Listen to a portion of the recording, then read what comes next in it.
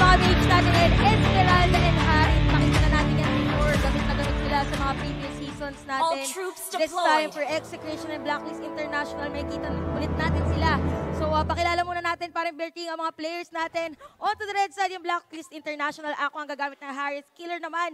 On the Jawhead Riddler para sa isang Ranger. Edward for the Sicilian and Dexter for the Hylos. And for the side of Execration, nandito si Zapno, ang ating Grok. Hate bilang Bruno. Chakno, ang ating Lolita. Benny Cute, ang ating Esmeralda. And Siren bilang Digi. Ito, Madam Chantel.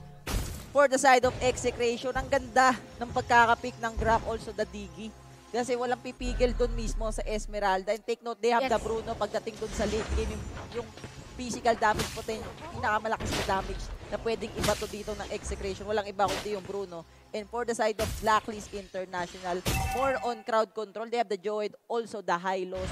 Pero di natin pwedeng kalimutan dyan yung Cecilion tsaka yung si Riddler. Yung and kung makapansin nyo mga kaibigan sa lahat na nanonood dyan, for Execution here, this is a 4-man flicker for their strategy. So tingnan natin ngayon, sabi mo, more crowd control dito ang kalaban nila. So more takas sila dito if ever mag-engage ito at teamfight ang Blacklist International.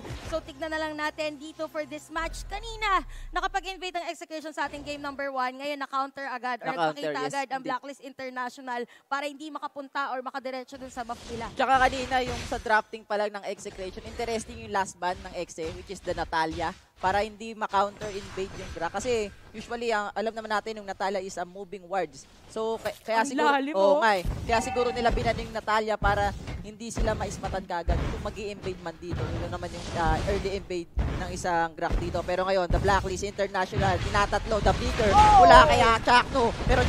Pero mapapatayin niya pa rin. Si Pyre yung Hylos, ibang klase talaga pag naka-in relationship ka. That is a 4 versus 1. Dun sa bottom lane natin, nakapatay pa. Patay pa. Kaya pa rin Chakno natin dahil dun sa kaltok niya. So mga kaibigan dito sa top lane naman, Execration, kukuha ng Torre or sisirain nilang Torre dito. Same lang din naman with the Blacklist International para sa ating laban na to for the gold lead. Labang dito ang Blacklist International. Yes, pero maganda yung exchange. Well, parehas ng mindset eh. Yung mga players natin dito also, the teams, kung mapapansin nyo, trade ng kills, trade ng towers, ano yung next move ng Execration and Blacklist International. Siyempre, sa mid lane sila. Oo, tama ka siya. For the Sicilian here na Blacklist International, nakita natin damage na nung week 1 natin, mga kaibigan. And for Execration, this is a whole different level. We have Zapno for the Grok. Si Zapno kasi usually nakikita natin yan as a fighter, di ba? As a marksman. Pero ngayon, nag-adjust si Zapno dito bilang invade the Grok. And ngayon, Chakno, as Lolita, tatlong support for the side of Execration. So usually, ano sila dito kay Bruno and Esmeralda. Kailangan lumakas dito ng Bruno, also the Esmeralda. Dahil kung hindi, pwede sila matalo. Mahirapan sila dito. Yung damage dito ng Blacklist International because of that sinasabi natin na parang Aldous type, pero mage ang damage, magic ang damage niya dito. May stacks din siya. So pag tumagal ang laban, mas magiging masakit dito. Si Kuya Edward natin for Team Blacklist International. Pero tignan natin kung na magiging sakit dito ng Execration. Parehas lang na nakasira ng isang Torre dito ang dalawang teams natin. Medyo malamig pa ang sitwasyon ngayon para sa ating match. Indeed, medyo medyo safe play. Yung both teams natin dito, ayaw nilang magkamali, pero mukhang may pagkakamali ata na nangyari dito dahil Benny Cute, mapipilitan siyang gamitin ng kanyang flicker. Ito, sinabi mo na to kanina, naka 4-man flicker ng Execration. I think kaya sila nag 4-man because of the time journey na binibigay ni Siren. Kasi after siguro pag nag-go in with the wild crush gamit dito ni Grok, time journey lang, walang makakapigil sa Execration eh. Oo, tama ka dyan, paring Berting. Pero dito sa bottom lane natin, si Sira, ang Team Execution ng Torres, same with the Blacklist International. Nakita na natin ito kanina. Same mindset lang, para mirroring nga yung nangyayari dito para sa ating laban. Pero may kita natin dito for Execution, dediretso pa rin dun sa bottom lane or sa top lane ng Blacklist International. Same for Blacklist International. Parang mirror match. Yung laban na to, ayaw magpatalo ng magkabilang grupo. Ngayon, yung gagawin ng dalawa? Pero lamang pa rin ng Blacklist International dito. Wala nang time journey. Indeed, wala nang time journey. Parang Siren natin dito onto this match. So, pwede mag-engage dito ang Blacklist International into a team fight. Pero naiwan dito si Kuya Dexter.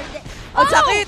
napakasakit ni Kuya Riddler natin at Granger, mga kaibigan. That is a level 9 Granger as compared to level 7 here of paring hate on the Bruno. Tsaka yung farming dito, tumatagal, mas pumapabor sa Blacklist at mukhang makukuha na naman dito ng Blacklist International. The wild charge, ito na yung blast, and ito na, sakit ang damage.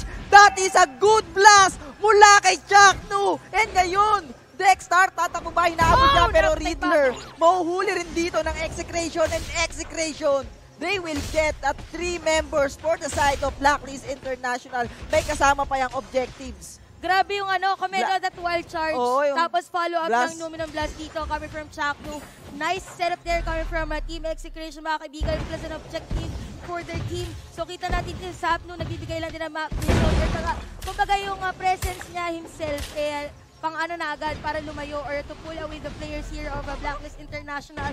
So far here, for Execution, makikita natin yung rotation na nakita natin ng game number 1. Pero for Blacklist International, sobrang dali lang nila yan i-counter. Indeed. Tsaka ito na, yung Execration dito, sila na yung lumalamang after nung clash natin dun sa Blue Buffs ng Execration. And ngayon, Blacklist International, mukhang mahihirapan na sila.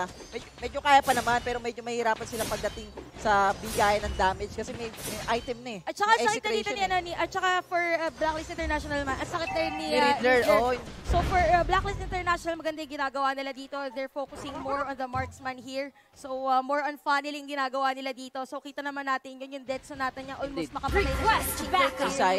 For Execution, yes, tama. Which is naka-force. Pero wait lang, dito sa top lane natin mga kaibigan, flicker out pa si Killer, pero hindi nakaltukan. The blast. Si Very Cutie, pero Numinum Blast coming from Chaknu, mga kaibigan. And that is gonna be a kill for Team Execution dito sa ating top lane. Ang galing yung ginawa ng Execution. Nakaabang na. Nakaabang si Chaknu. Naka-forward.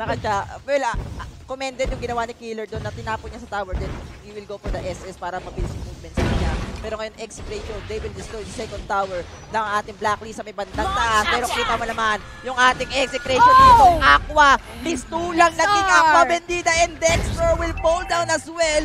And 2 players for the side of Blacklist.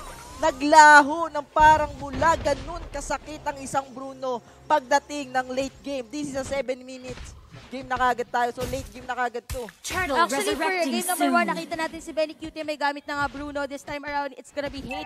Pero same pa rin ang performance dito. 2-0-3 for the Bruno here of Execration. Pero Riddler, carry a kill. Napatay niya si paring Zapdo doon sa may top lane natin, mga besiwa. Pero dito, Turtle ang makakuha ng Team Execration. 7-2 is the score for this match. Grabe yung Execration dito. Kinukuha na lahat ng objectives. Pero Chakno, naiba to. Pero yung TikTok Master natin ay nandito. Ano yung ginagawa nila? Pero the time journey, yung blast, hindi tumama. The glorious pathway as well. And Dexter tumatangkay ng ibang damage dito. Kita mo naman yung physical damage ng isang Bruno. Doon mismo sa high loss. Hindi niya kayang i-sustain.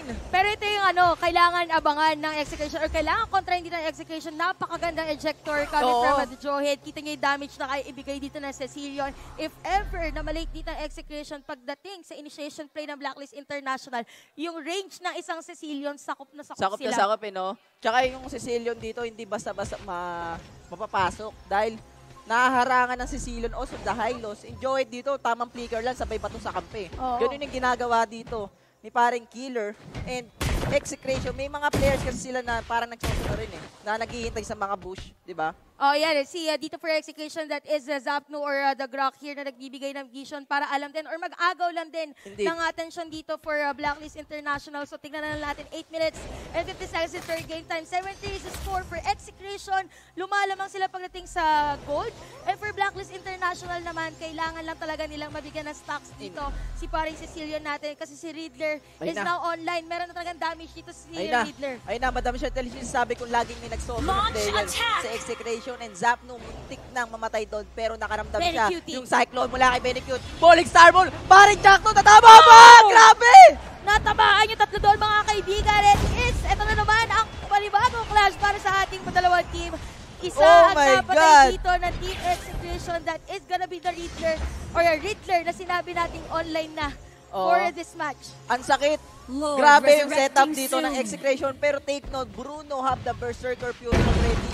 Basag na kagad yung second tower dito sa mid lane ng ating Blacklist International. At ngayon, Execration. Naghihintay na lang sila ng Lord. And speaking of Lord, lumabas na ang unang Lord ng ating game number 2. Grabe yung setup play dun sa top lane natin kanina.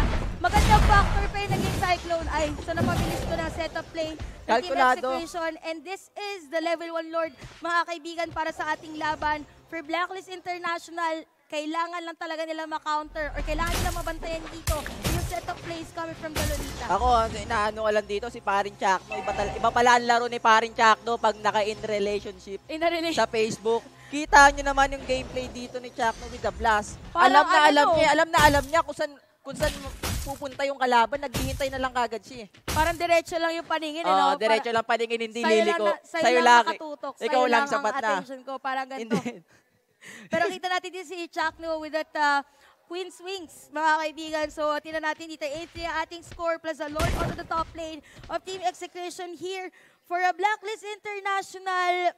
Kailangan dito ma-defend nila agad. They have the Granger on their lineup. Mabilis lang yan sa kanila. Level 1 Lord pa lang to. Mabilis pa yan. Galing lang ginagawa dito ni Zapno. Talagang nagtatry siyang mag-solo lane para mapilitan mag-4v4 dito. Yung Blacklist International. Pero mahihirapan nata dito yung Blacklist. Ngayon, Execration ay nandito na the proud favorite. And Lord, babasagin na nila yung third tower sa top lane ng Blacklist International. Ano yung gagawin ng red side team? May gagabla para dito kay Chakno. May kasama Times Journey. Napakaganda mo. And the ward charge as well. Pero kita mo naman si Parigate. Pre-hit yung ating Bruno and Blacklist. Isa na sila. Si BLACKLIST ng ating Bruno. Walang makapigil kay BLACKLIST para sa ating laban na to. And